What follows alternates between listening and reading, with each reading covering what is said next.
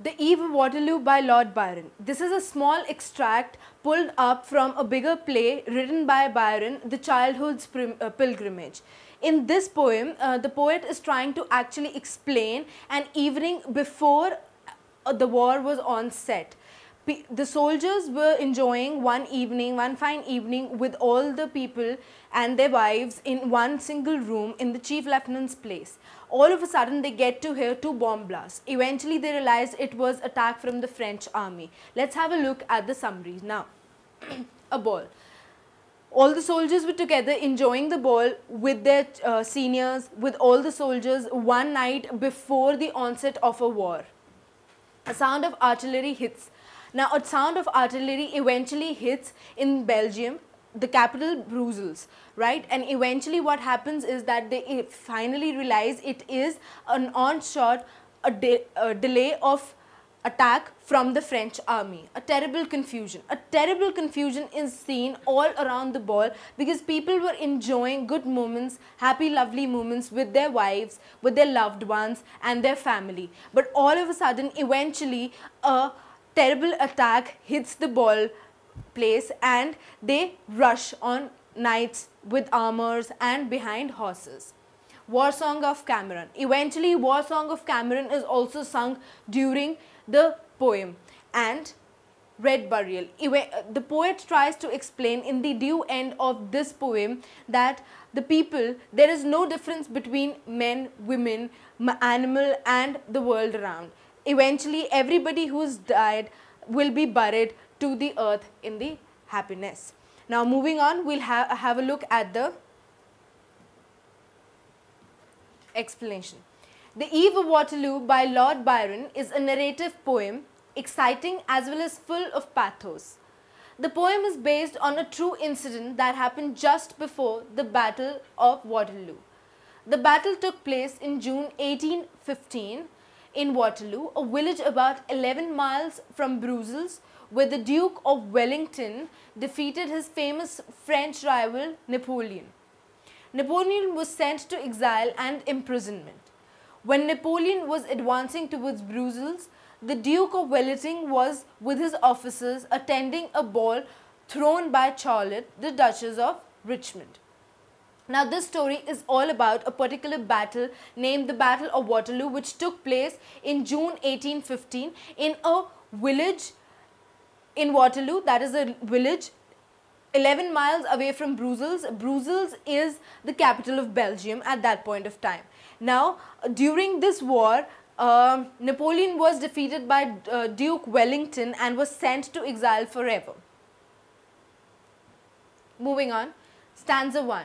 The poem, The Eve of Waterloo, begins with a night scene, the eve of the battle. Now, the eve of the battle or eve of Waterloo is an evening before something or an event has occurred.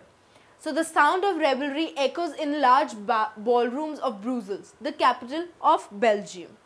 The English officers and their ladies are seen dancing to the tune of music which is being played.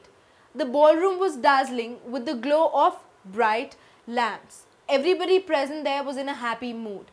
As the volume of the music increased, the couples dancing started to exchange expressions of love through their glances. As the celebrations advanced, like a wedding ceremony, they heard a sound of cannon fire similar to the sound of church bell announcing a burial.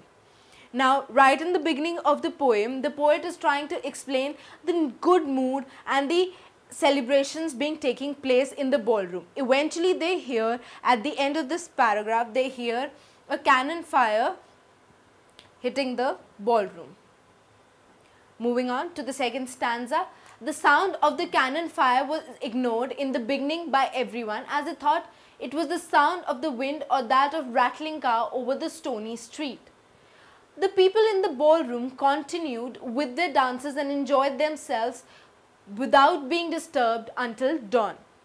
The poet has used personification here. Youth and pleasure have been personified.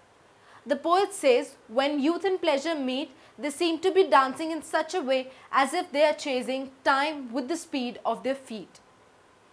All of a sudden, the sounds of the cannon are heard once again. The sounds are louder, clearer and deadlier than ever before. Everybody was asked to arm themselves as the cannon fires began to roar. Now everybody was enjoying themselves in the ballroom, and eventually when the cannon fire had hit, they had first ignored the cannon fire, thinking it to be the sound of the wind or to be the sound of a car moving on the disturbed streets. Eventually another cannon fire was being balled off, and then they realized that they have to arm themselves because the cannon fires have begun to roar and it is eventually time to war. Stanza 3. The Duke of Brunswick, Frederick William, was the first to hear the sound amidst the celebrations. He could recognize from the tone that it was the sound of a cannon. The Duke understood that it was death knell for him. His father too was killed in a battle. It was the same sound that preceded his death. Thus, he was determined to take revenge upon his enemies by shedding the blood of his opponents. He is killed in the battlefield. Now, the Duke of Brunswick eventually hears the sound of the cannon first. He realizes that it was time for warfare, and eventually it was the same kind of sound that by which his father was also killed. His father was also killed in a war, and it was time for him also to take revenge with his enemies and get killed. The fourth stanza describes the confusion and the chaotic situation that takes place as the people are hurrying to and fro to prepare for the war. Now there is a sense of chaos and confusion in the ballroom. People are rushing from one place to another to prepare for the war. Women are sad because they are soon going to part with their partners. Their eyes are wet and they are trembling with fear. Due to the sudden parting, their cheeks have turned pale, which were blushing some time back. Before this, before the cannonballs were fired, the women were actually enjoying the party. Eventually, all of a sudden, they had to part ways with such a deep intrusion from their partners. So they eventually go pale and they start crying. The young people felt that their life was being taken away from them. The choking sighs might never be repeated. No one knew whether or not the men would return from the battle. They all wondered that how a night so full of love and happiness could give rise to such an awful and dreadful mourning. Now, the poet has tried to show a huge transition of emotions from a complete ball of happiness, love and affection to a situation of chaos, revenge and ominous. Fifth stanza. The men quickly form their ranks. The soldiers and officers mount their horses and gather in large numbers and starts moving towards their approaching enemies with great speed. The thundering sound of the enemy's guns is heard again and again. In the meantime, the city is woken up by the warning drums that are played early morning. The people assemble in groups, terrified. They whisper with pale lips to specify that French army had come. Now all of a sudden everybody had come to a state of action. Men had taken up their ranks, mounted on their horsebacks and gathered in large number and started moving towards the warfare.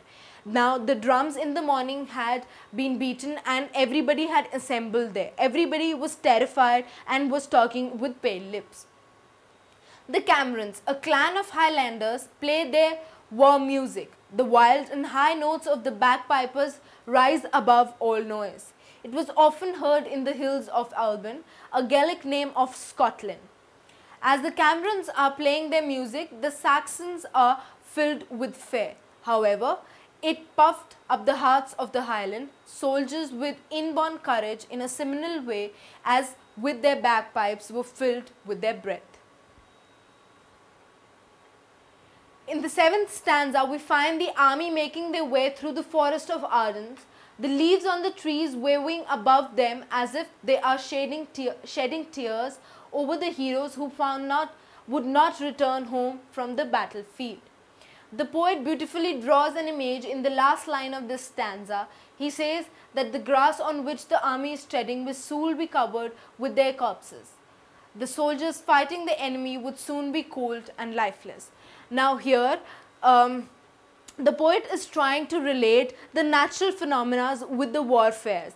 the poet is trying to tell that when the army people are making way through the forest of Ardens, the leaves on the trees are waving them goodbye and shedding tears. This is a sign and amplification of natural phenomena relating to headiness of war.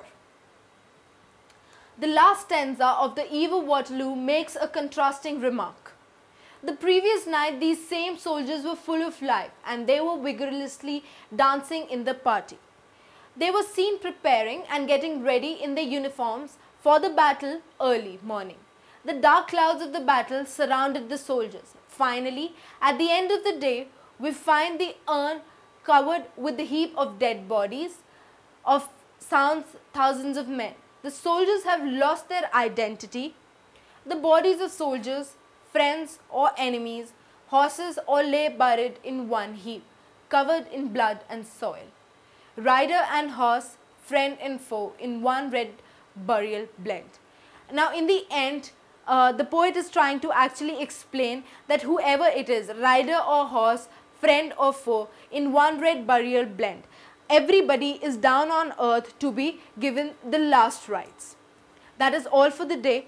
All the very best for your examinations.